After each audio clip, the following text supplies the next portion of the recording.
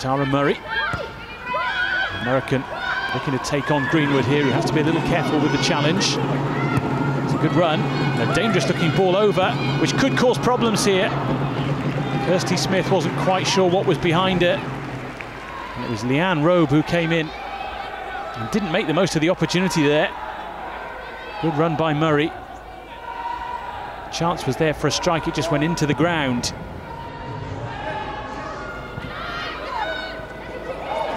Arnot wriggles free. She has Hansen with her, and Sigsworth. It is Sigsworth! And it's Anke Pruss who comes out to meet it. Well, Sigsworth with the effort here. She scored 15 goals last season to help Doncaster win the second-tier title. The touch was good. She just found the goalkeeper in form and in her way. Now it's Sigsworth trying to get in behind Liverpool here. Needs a little bit of help, gets it from Galton. And Pruss stayed strong when Liverpool needed her. Perhaps the second touch just meant that the angle was narrowed and the goalkeeper was favoured. Good running this by Robe. Tried to slot it through for Sweetman Kirk. She's found her. It's Sweetman Kirk, and Chamberlain produces the save. An important intervention that from Manchester United's #1. Sweetman Kirk's looked dangerous since coming on. Didn't really get hold of the shot, but it still had to be stopped. Supported here by Greenwood. Galton again. Greenwood shows where she wants the ball.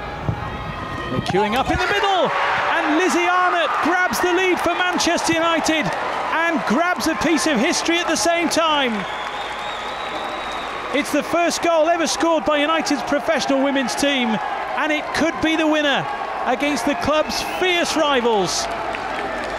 What a moment for Lizzie Arnot, who spent 14 months on the sidelines with a career-threatening knee injury and thought she may never play again. This moment right here makes all the rehab worthwhile, and it was superbly created by the combination of Galton and Greenwood.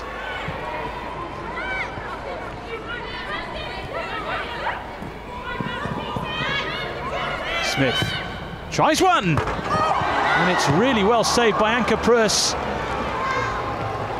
Liverpool are still in the game thanks to the goalkeeper and the woodwork.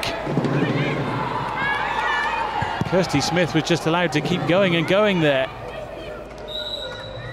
Christine Murray's going to hit it. Oh, and it's gone all the way across.